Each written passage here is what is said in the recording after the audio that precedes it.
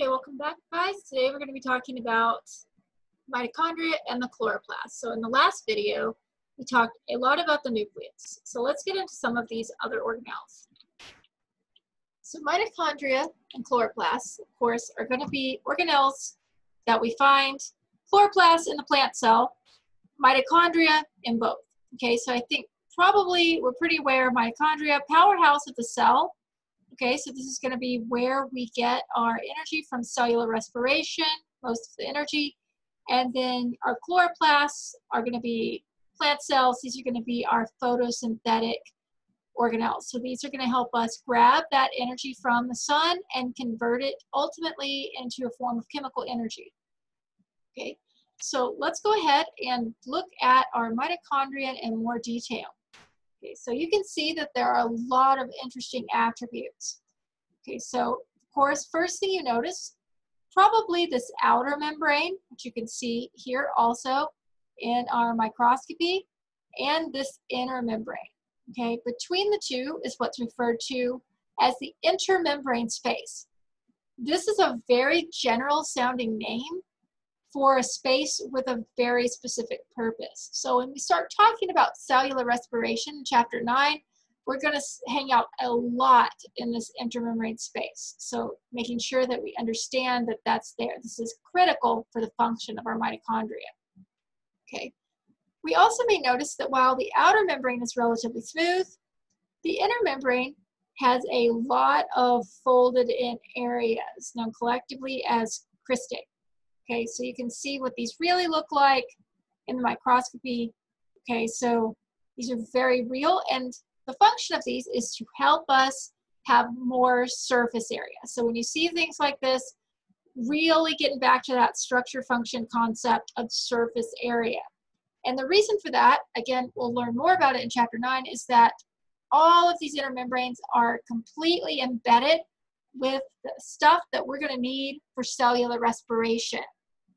Specifically, we're going to be really looking at a lot of that machinery that's involved in the electron transport chain. Okay, so we know our glycolysis is going to happen in the cytosol, citric acid cycle in the interior, and then the electron transport chain, really connected to this enfolding these cristae. Okay, so now that we're kind of in the center, this is referred to as the matrix. So again, processes like the citric acid cycle will go down here. But you may also notice that they have a lot of free ribosomes. Okay, so they have only free ribosomes because they don't have organelles. Okay, so we've just got free ribosomes. And it's worth noting that these ribosomes, while they function very, very similarly to our cytoplasmic ribosomes, they're actually a little bit distinct. So if you had to, you could tell the difference between these and our cytosolic ribosomes. Okay, that'll come into play in a minute. So we know more about our mitochondria, its function, generating that high ATP payoff that we need to power all of our daily goings-on in the cell. Okay, so be really comfortable with the structure of this guy so that ultimately when we do get to chapter 9, we're ready to jump into a lot more in-depth function. Okay, it's also worth repeating that plant cells definitively also have mitochondria. I think sometimes people kind of get this idea that plant cells have chloroplasts instead of mitochondria, but that's not true. They simply have both. Okay, so they have both organelles. So that brings us to our chloroplasts. Okay, and you can see some attributes that we've got going on here.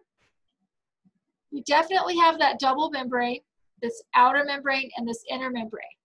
You can see that our inner membrane is not going to have these infoldings like our mitochondrion did, but we still are going to need a lot of surface area to do these photosynthetic reactions that we're going to be responsible for. But instead of folding in the inner membrane, we get the surface area by producing these little discs of hollow membrane. So sort of like a flattened bubble. They're hollow on the inside, but pressed kind of flat. This is what's going to give us that membrane surface area that we need. So again, we're going to find out in chapter 10 how really important these membrane-bound enzymes and processes are going to be. So we've got our surface area, and these membrane-bound stacks, individually we refer to these as thylakoids. Okay, so we've got thylakoids, all right, and internal, inside this, we're going to have what's referred to as the thylakoid space. That's not labeled here, but I'll mention it now, and when we get back to chapter 10, we'll learn a lot more about it. Collectively, these thylakoids are stacked like pancakes to form what are called grana, individually a granum. So these grana stacks, again, are going to give us the surface area that we need. Okay, so again, we've got grana stacks, we've got our inner membrane and our outer membrane, and then also in the stroma, this internal sort of business, we have ribosomes. Okay, and again, these are functionally identical, but they're going to be a little bit distinct from the cytoplasmic ribosomes that plant cells have. Okay, so that's going to tell us some interesting things about this a little bit later. So again, we know our chloroplast, its main function is to help harness the energy from the sun to drive this sort of carbon fixation that we're ultimately going to want to achieve. So these light reactions, dark reactions, we're going to be really looking for those to proceed here. Okay, so they're the other half to our mitochondria. It's worth mentioning, I think, even though we won't spend a lot of time talking about it later on, that there are actually a lot of other organelles that are derived from sort of the same origins as chloroplasts. Okay, so we call these plastid organelles. They may start out sort of chloroplasty, or they may start out with some similar origins and then sort of be repurposed for these different kinds of ideas. So amyloplasts, these are going to sequester starch within the cell. So I bet you can probably think of a lot of times, a lot of reasons a plant would want to sequester starch. We're also going to have things like chromoplasts. So this is going to hold the pigment in fruit and flowers. Okay, and this is really important for a plant's fitness.